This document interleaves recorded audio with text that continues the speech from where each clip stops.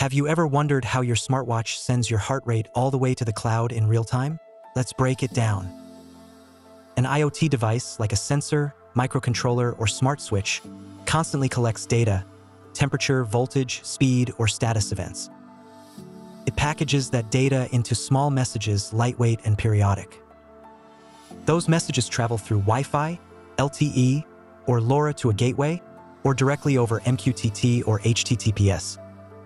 The gateway handles authentication, encryption, and queues data when the network drops.